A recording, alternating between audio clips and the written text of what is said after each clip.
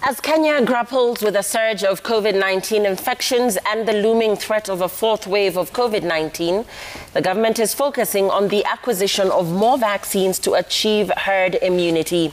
This even as Kenya expects 400,000 more doses of the AstraZeneca vaccine, a donation from the United Kingdom, to arrive in the country tomorrow. And as Dorcas Wangira reports, Pfizer vaccines have been given the green light for emergency use in Kenya. With just slightly less than 2 million doses of the COVID-19 vaccine having been administered, Kenya is still far from achieving its vaccination goals and the much-desired herd immunity and vaccinating at least 10 million Kenyans by the end of the year. Kenya, just like many countries in the developing world, is still waiting in line to acquire COVID-19 vaccines in an atmosphere of global vaccine inequity and vaccine apartheid. 40 days. Speaking to Sky News in the United Kingdom, President Uhuru Kenyatta underscored the danger of vaccine apartheid and vaccine nationalism. We know there are some countries that have vaccinated well over 40–50% of their adult population, are now vaccinating even teenagers, and on top of that have surpluses, 40–50 million doses, but are still not ready to share that with the rest of the world. And this is something we are fighting, and we're going to fight day and night until we ensure that there is equity. The Kenyan government seeks to procure 13 million doses of the Johnson & Johnson vaccine through the African Vaccine Acquisition Trust (AVAT-AU) mechanism, with delivery expected in August.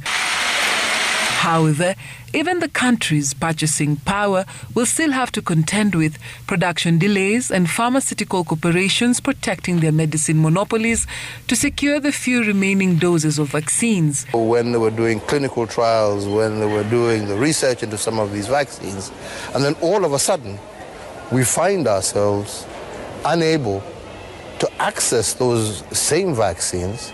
The fact of the matter is nobody, not here in the UK, not in the United States, not in Germany, nobody's going to be safe until everybody's safe. Kenya, as part of bilateral donations, expects to receive 1.76 million doses of the Pfizer vaccine from the U.S. government, 410,000 doses of the AstraZeneca vaccine from the UK government, 235,000 doses from Greece, and 55,000 doses from Latvia.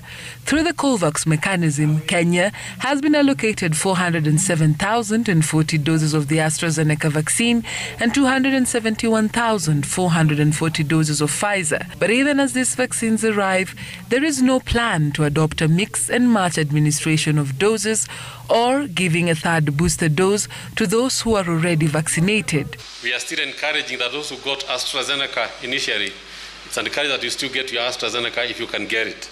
As we continue, we advise them later on how that mix and match is going to work. We will not be vaccinating anybody who has been fully vaccinated with AstraZeneca and now vaccinate the same people with Pfizer.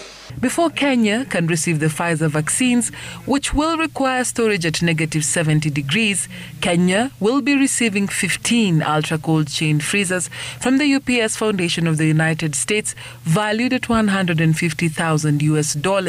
So far, the best counties in terms of full coverage of adult population are Nairobi at 7.1%, Nyeri 5.4%, Laikipia 3.6%, and Nakuru at 3.3%. Dorcas Wangira, Citizen TV, Nairobi.